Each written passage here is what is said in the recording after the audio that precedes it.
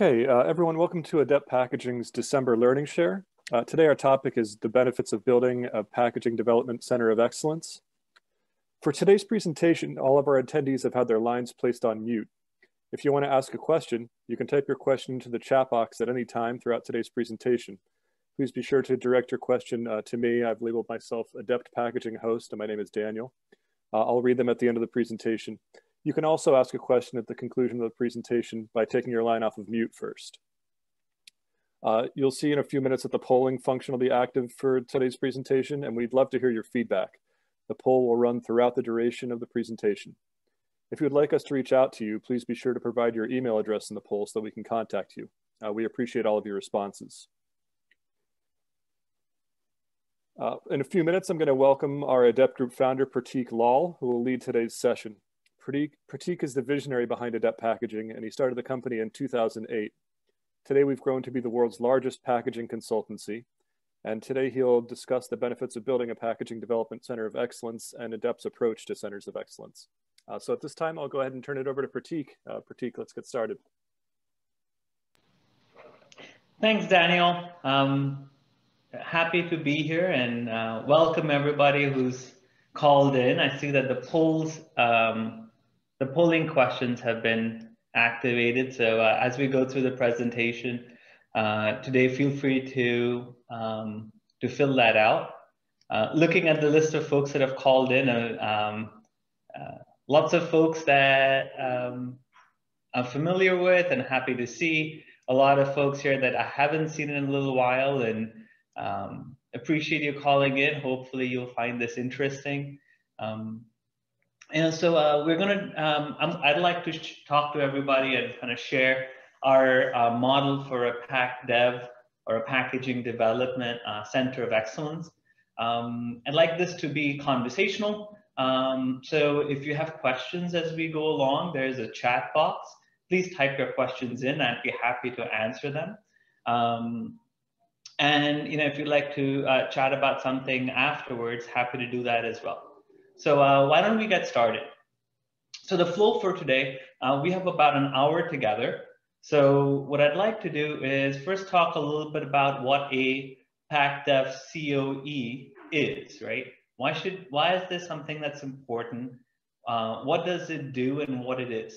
From there, I'd like to go deeper into the different elements or components of a packaging development center of excellence. And then finally round it out with some question and answers.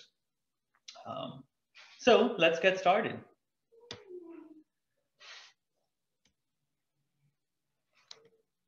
Okay, hopefully everybody can see my screen and the slides that we've put together. So that, before we talk about what it is, it's important to spend a little bit of time talking about why, right? Why is this something that we should spend our time and energies on? What is the value we can expect from it? So a PackDev Center of Excellence is a model for running a packaging department. And the reason to embrace a model like this is because it really accelerates our future competitiveness. It makes the department, people, processes, and systems really well aligned to deliver against this strategy and the goals of the department. So in terms, what can you expect, right, if you operate under a model like this? Well, you can expect that you will do a lot more work with a much higher level of technical accuracy. So it's going to be higher quality, faster, and overall there will be a much higher level of satisfaction amongst the team. All of these things, when you look at them collectively, they will really help advance the strategic objectives of the department. And so overall, there's a number of benefits to be gained from embracing a method and a model like this.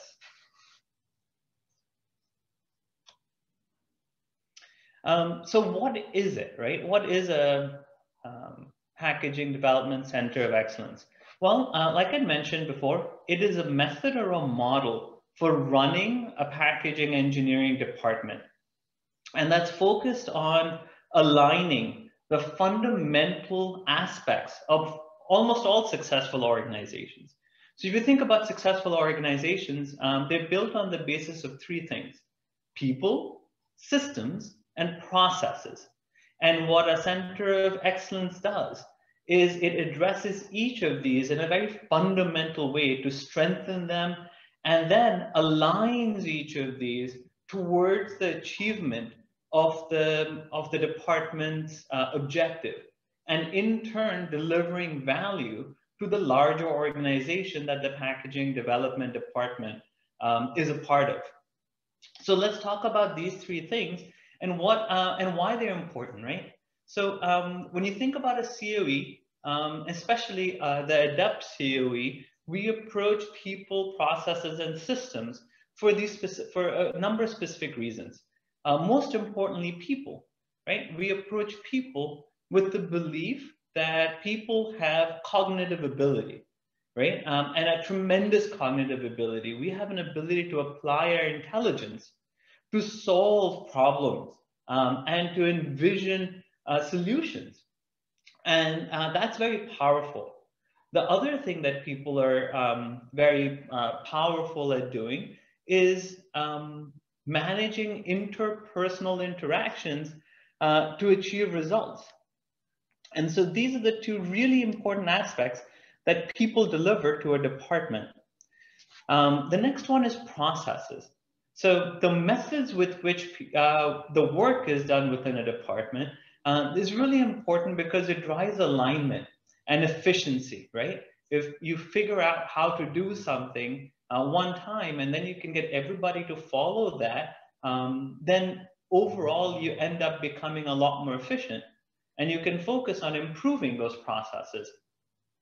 And then the last one is systems, right? So if you think about people and processes, a way to unburden those, right, is to use the computing power of computers, or the processing power of computers, to really do a lot of the activities and tasks that are repetitive, that can be computerized or automated, so that you unburden the teams to truly focus on those cognitive tasks that add the most value, right? And the interpersonal interactions and collaborations that will really enhance the work product.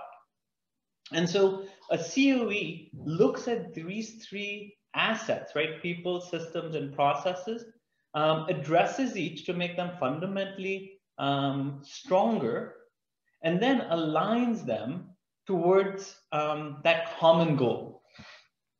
And so that is an overall description, or a high-level description of what a PackDev COE is.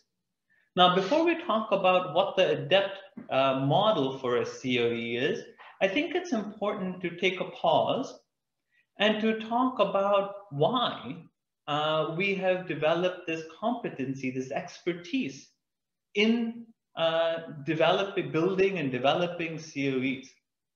So allow me to share a personal story. So before I started ADEPT, I was at Pfizer, and quite fresh out of school, and actually my interest in running packaging departments and managing this function really started from there. And it was while I was there that I started developing, and we used some of the elements of improving the way our department was run. Since then, started ADEPT, and but continued focusing on this aspect of really thinking about and then working on how do you run a better department. The result of that is that we have been engaged in different projects as ADEPT, different projects related to building elements and entire packaging development centers of excellence now for about 10 years. So we've done a number of these projects, and we've done them across multiple industries. So as we did multiple projects in one industry, And then over time, multiple projects across multiple industries, we develop true insight on what makes this function, what can make this function more successful. And in turn, how do you improve and refine the centers of excellence and the methodologies and models that you use to deliver better results? And one of the ways that we have done that is to truly think about and focus on the unique characteristics of our function, right? The packaging development function. So I want to take a moment and talk about some of these unique characteristics, because understanding what makes us unique allows us to tailor how we work to better achieve better results. So if you think about a packaging development function, a few characteristics come to mind. The first is that we're a service organization, right? We don't actually manufacture a product. Instead, what we do is we facilitate the transfer and sale and usage of the product. So we're a service to the other functions within a larger organization. The second is that we're quite cross-functional. If you think about the work that we do day to day, right, it really necessitates that we work with many different functions, right? Manufacturing, supply chain, marketing, finance, and so forth, R&D. And that is quite unique